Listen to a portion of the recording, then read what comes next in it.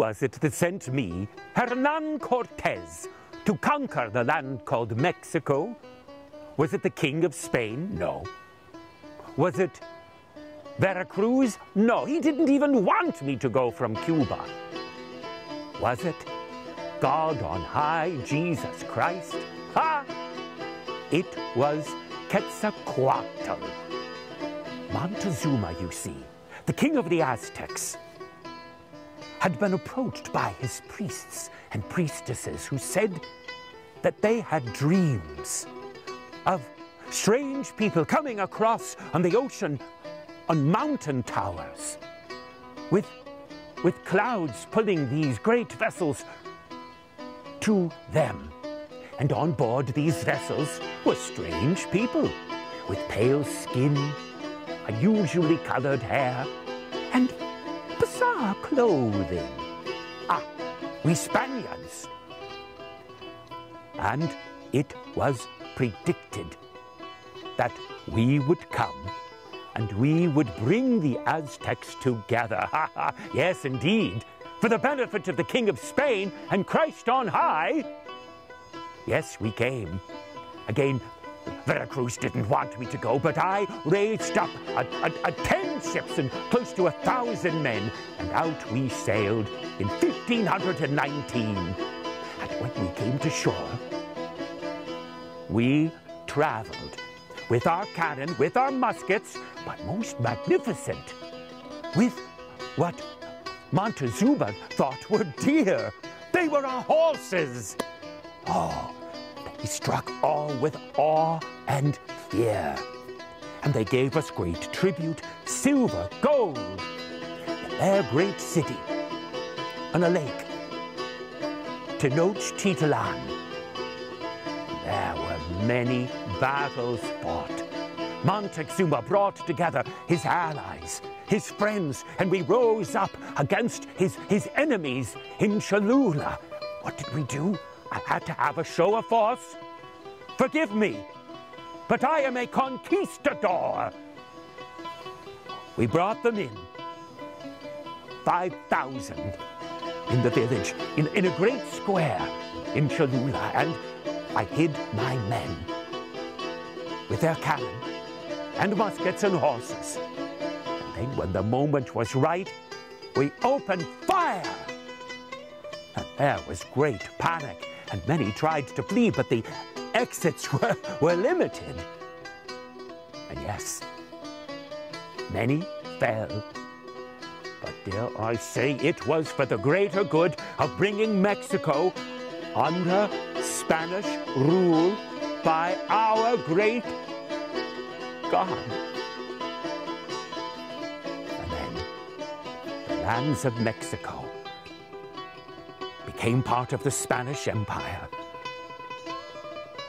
Unfortunately for the Aztecs, that massacre, it was nothing compared to the way many died from the pox, smallpox. Was it our Christian God who ordered them to be decimated by smallpox, or the Aztec God? All I know is I was able to be the one, Hernan Cortes, who brought Mexico to Spain.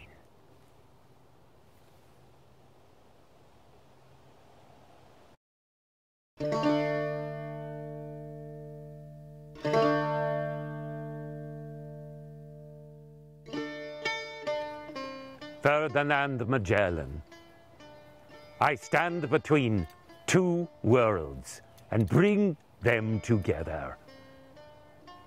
I first went to King Manuel of Portugal, the land where I was born, and I begged him to look at these charts and see that the Pope's line of demarcation may work to the advantage of the Portuguese.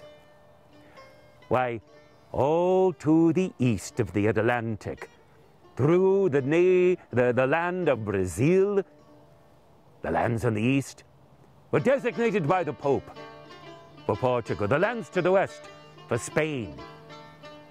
I said, "Oh, signs show, if we sail far enough south, we can go around the newfound continent of South America, and then cross a small ocean in a matter of days, and there we can come to the Spice Islands of Molucca and Cathay." But he said no, and he cut soon my pension. Thus I went to Castile, to Spain, and there King Charles agreed to support my expedition. I took 5 ships with captains from Spain, and in September of 1519, we set sail. We hugged the coast of Africa after visiting the Azores and the Canary Islands, and that irked my Castilian captains. They claimed that the Portuguese would come after us, but I thought they would never imagine that I, Magellan, would go so close to the shores of Africa where the Portuguese could find us, and that proved true. We then sailed out across the Atlantic Ocean and came to the Brazilian coast on Easter. And there, again, I decided to hug the coast of South America, and that again irked my Castilian skippers, and Cartagena and Mendoza and Quesada, they rebelled against me, mutinied, as did many of the Castilians. I was forced to put down this mutiny and to have Mendoza beheaded. His men, the other mutineers, put in chains and forced to work for 5 months. And Cartagena, to make an example of him, I left him deserted on an island off the coast of South America, and we forged on. But there was still in the air mutiny, because the passageway that I knew existed was still much farther south than anticipated. But eventually, as the weather grew cold, we came upon a strait. We weren't sure which way to go, so I sent my cousin, the captain of the Santiago, around to the south. And then we, in the Victoria, and our other ships, we went to the north. And we were to meet. But the San Antonio, it never came around. As things transpired, the mutineers got hold of my cousin, and the pilot of the ship stabbed him, and then turned around with most of our supplies and returned to Spain. But that did not force me to turn around, no. I continued through an outrageous, raging strait. Now, it bears my name. It took 38 days to navigate, but eventually we found our way through. And when we did, we came upon such a calm sea that eventually that southern sea was named Pacific. And when we came upon it, my eyes filled with tears of gratitude. Blessed were we.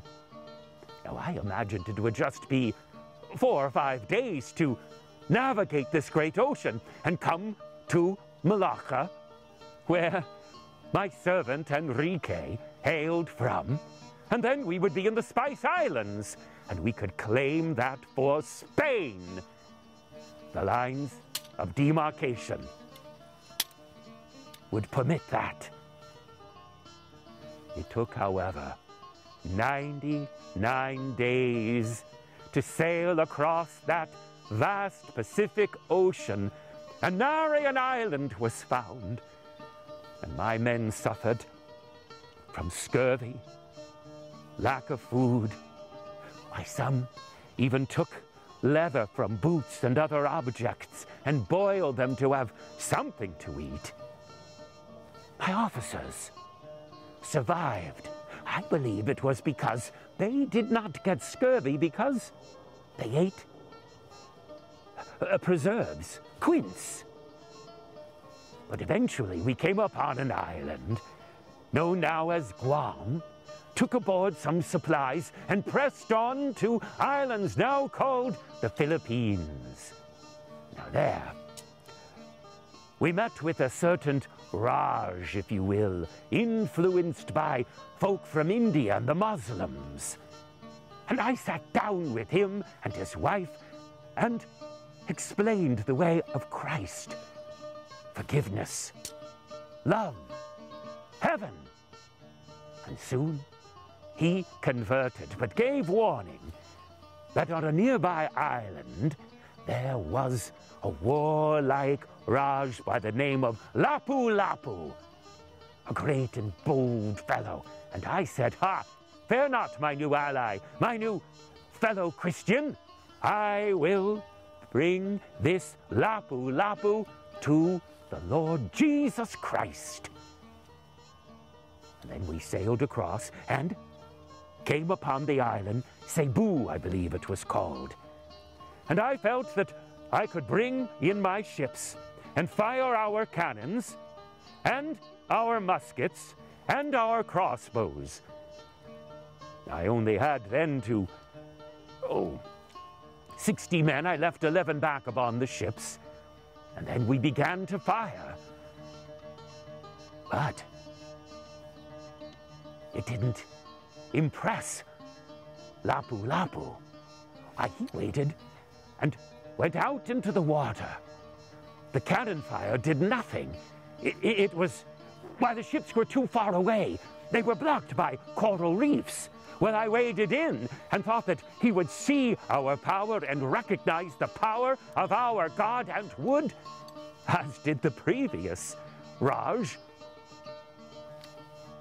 submit to Christianity. Instead, they attacked. Why, we only had 50. They had about 1,000. And Lapu-Lapu ordered his men to go for our legs, the parts unarmored. I stepped forward into the fray and believed by the power of the Lord within me that I would be able to prevail, but instead I took in my leg a poison dart. And soon, along with over 10 of my men, fell. The others fled back to the vessels. And there, in the Philippines, I fell to Lapu-Lapu. And because of that, Lapu-Lapu is still venerated in the Philippines. But how did it come to pass that I became the man between the worlds east and west? I sent forth Juan Serrano and Enrique, who now found his way to freedom. And he became, this fellow from the Philippines, the first human being to circumnavigate the world. And with but one ship left, after 3 years of traveling, Juan Serrano came back. We had started out with 250 men from Castile, from Aragon, from Portugal, from Ireland, from Africa. But only 18 returned 3 years later. But they, from my expedition, circumnavigated the globe.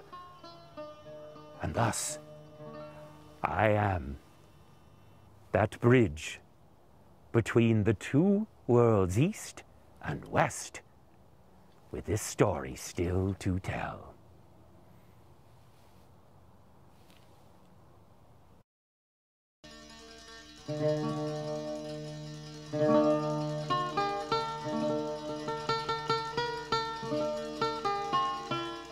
Was it my conquest of Panama or Peru that brought me Pizarro great fame? No. It is because I managed to acquire the largest ransom ever paid in the entire history of the world for a human being. He was an Inca chieftain, Atahualpa.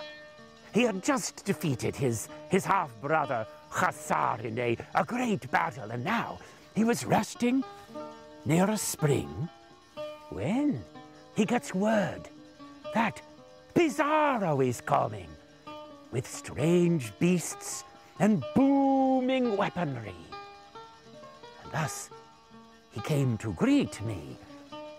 Well, I sent my priest forward, and he said, "You must acquiesce to the way of the king from Spain and the new Christian God." But Atahualpa wondered why should he do it. And then what was the answer he received? The boom of our cannon, the clatter of our horse, the fire of our muskets. And many of his warriors fell, and we took him. And we said unto him, "You must acknowledge the great Christian God who has brought here to your land a power you have never seen, proving that that is the proper God, not the one that you Incas worship." Well, we gave him a Bible, but what did he do? The blasphemer! He threw it down! Then we had little choice.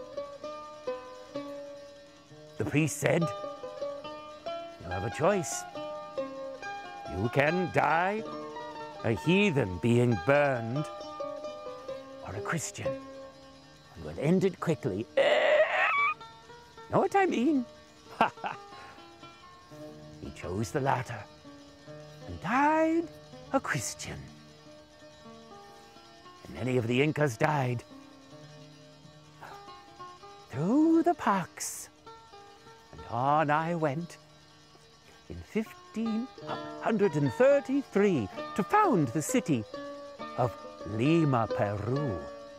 And how did I do it? Why, I was given by that Inca ruler, Atahualpa, 24 tons of silver and gold, the largest ransom ever paid in the entire history of humanity, went to me, Pizarro.